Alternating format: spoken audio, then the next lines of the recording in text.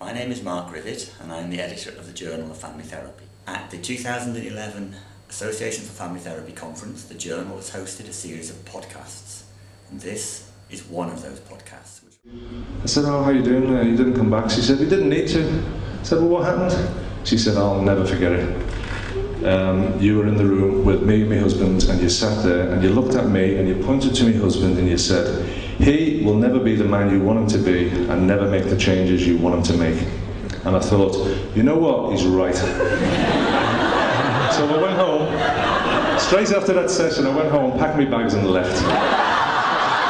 You're Ged Smith, family therapist in the UK, based up in Liverpool.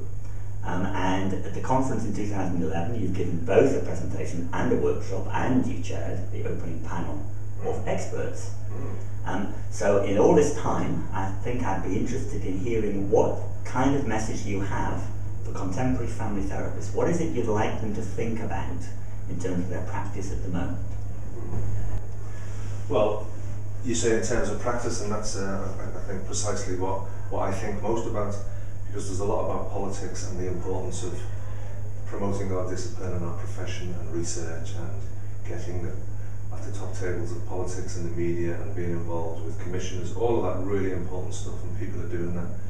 But my own emphasis is on practice, on clinical skills and what we do in the room.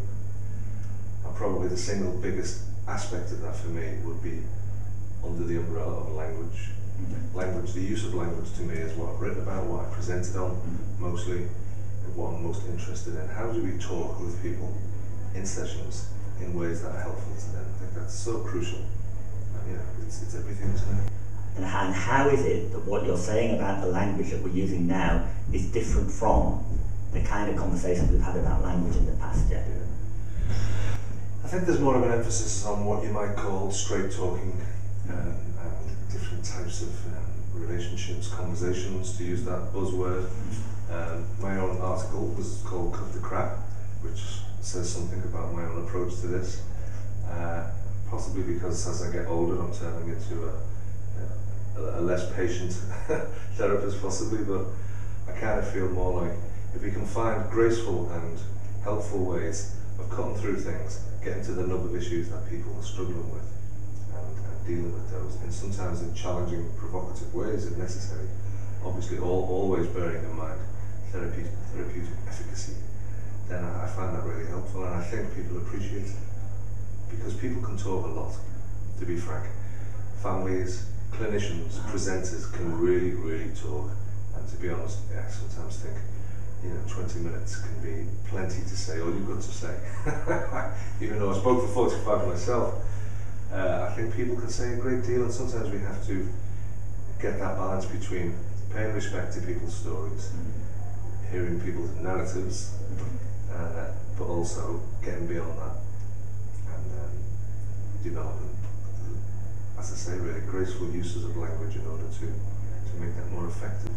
I noticed that the way you talked a little bit earlier, you were talking about a change in the therapist, which enables them to be more straight talking. Have you got any thoughts about what has to happen for therapists to be able to be in that place where they can be more straight talking? Well, several things, I suppose. One is being authentic to ourselves and with people, with families who seek our help.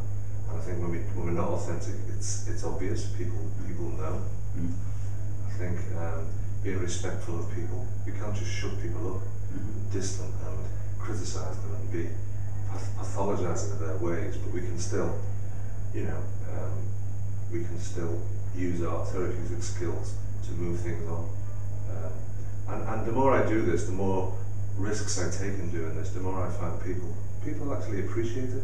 They don't say, "Well, hang on a minute, I need to tell you at great length all that I've got to tell," because I think people appreciate that.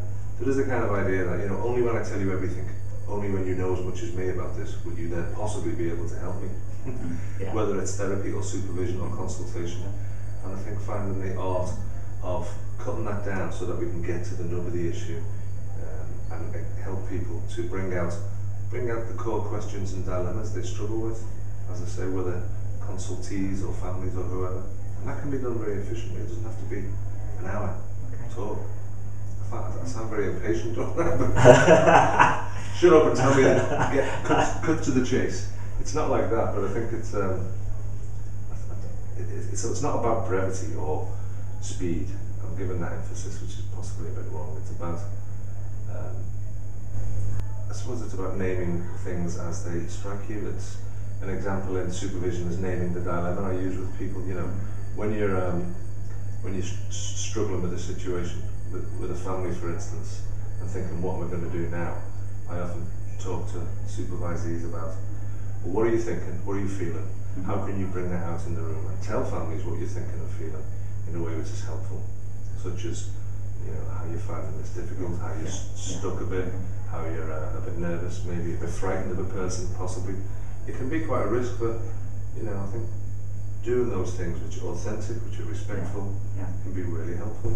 That's a really nice place to stop, a good clinical example of how you manage supervision. So thank you very much, Ged, for taking part in this podcast, and I hope you've had a good conference. It's been great, thank you. Of course, I didn't say that. The lesson, I guess, is be careful not only what you say, but what you don't say.